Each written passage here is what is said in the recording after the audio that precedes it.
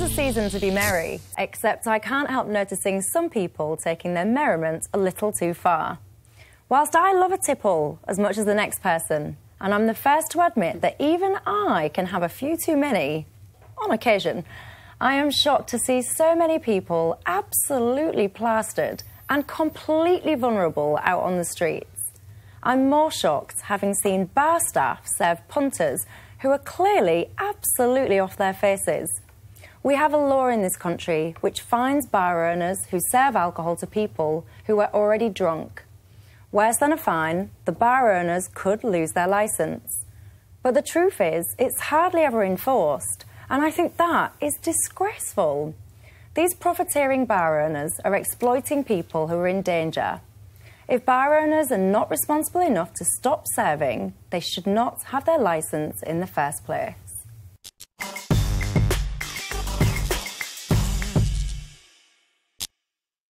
Michelle, I understand your point. There is clearly a law that addresses the concern that you have. I think the issue isn't about changing the law, it's about the enforceability. Yeah, so absolutely. I think the problem is there's just too fewer people being prosecuted. I think over the last 5 years, the number any given year is less than 20. That, I think, says it all. So you agree with me? So I 100% agree. But the point I'm making to you is what you should be debating here is where is the problem in enforceability? The issue here is that you see somebody drunk. How do you actually get that to stick from an enforceability point of view and get the licence owner or the barman, etc., convicted? Because clearly a crime.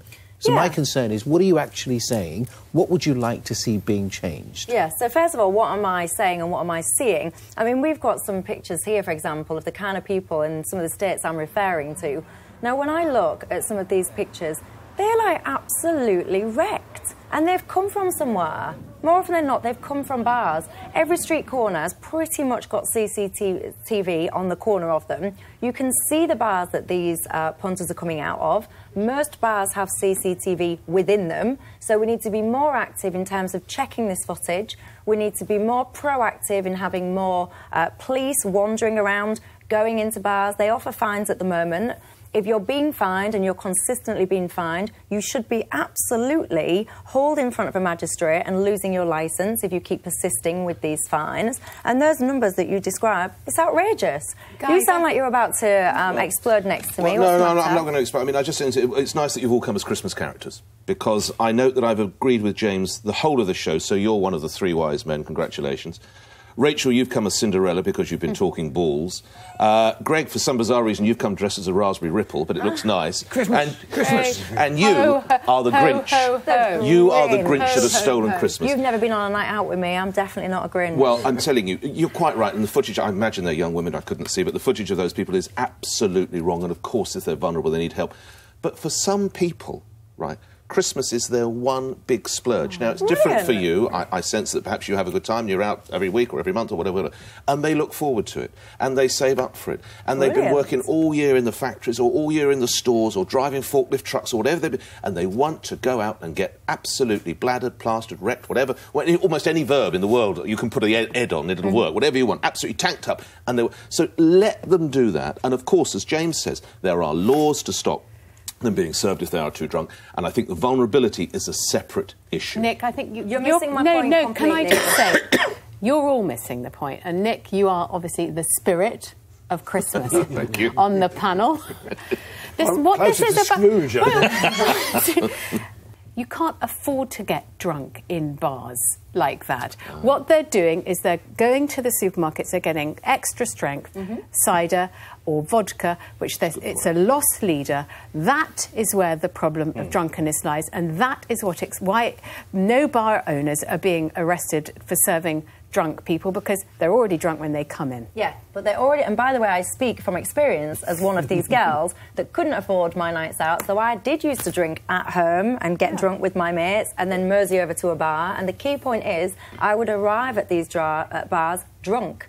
and they would serve me, they would serve my mates, and they will be serving those kind of people. So and you that think is the state sanction should be on the bar, let's say the 18-year-old who's doing a holiday job, who served you a drink, you think he should pay the price for the fact that you came to a bar drunk and you asked for a drink? No, what I think is, I'm not talking about an 18-year-old bartender, I'm talking about the owner of an establishment. If you want to get drunk, by the way, you know, it's Christmas and it's all the rest of it, what I'm talking about is irresponsible behaviour from the bar owners who are allowing drunken people, and we can debate what drunkenness is, but it's pretty obvious. If you're hammered, however you've got there, whether it's at home or in the bars, and you give that person extra alcohol, you should be fined. If you keep doing it, lose your licence, please. Well, one, it's not that obvious. That's the reason. And actually, the effect of alcohol on people is massively different. Now, some people get completely...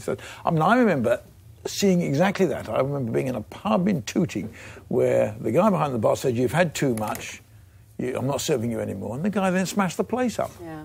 Well, then the bouncers need to get him out. But not all pubs have bouncers. Most of them do. I just prefer everybody to have some individual responsibility rather than to make it the establishment's responsibility. I think we should all make a pledge. Especially you, Michelle, from what I hear. I last week, because it's Christmas, I'm driving along and I get pulled into by the police. Hello. Were you? Oh, yeah. Was it your jacket? No, they complimented me on the jacket. Police, yeah. It's a fashion crime. I think that's what they thought I was drunk wearing. But, no, actually, I got pulled in by the police and they said, "Excuse me, now I haven't been drinking for a month, right? I hadn't had a single drink for a month." And this policeman, I let down the window and he said, "Excuse me, sir, but when was your last drink?" And I felt so smug. I said, "A month ago." You know, feeling really good. And my wife sitting next to me said, "Do you want to ask me?" And this policeman said, "No, sir, I'm afraid we can't ask passengers to be breathalyzed." But I find what you're asking for too difficult. It's too difficult. It really is the nanny state at the extreme.